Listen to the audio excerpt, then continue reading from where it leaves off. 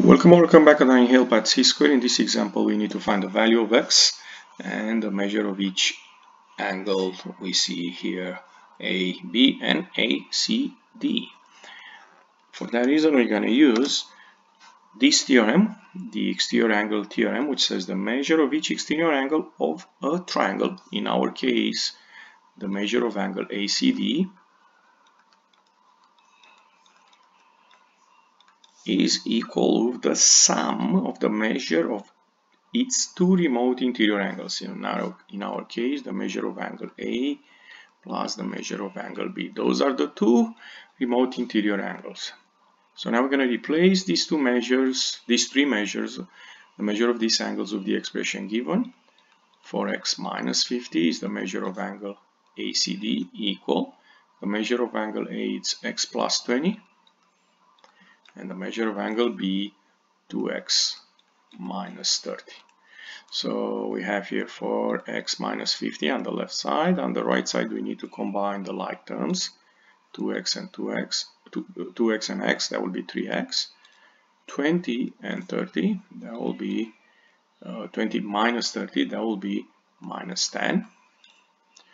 And then we're going to subtract 3x. I will subtract 3x to solve for x. We have x minus 50 equals negative 10, and the last step, add 50.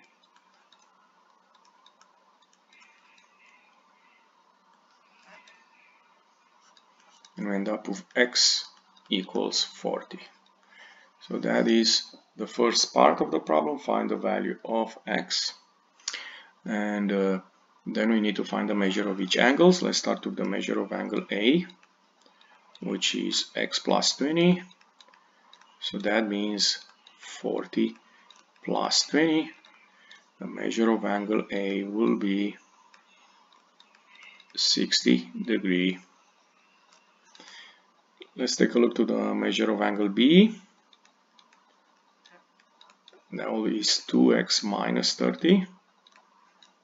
Which means 2 times 40 minus 30, and that will be 80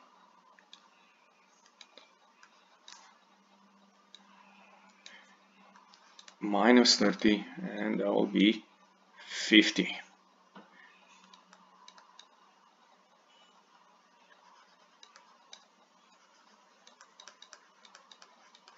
Okay. So angle B is 50, angle A is 60, so the last one we need to find is the measure of angle ACD, and that will be 4x minus 50, and in this expression we're gonna replace x with 40, and that will be 160 minus 50.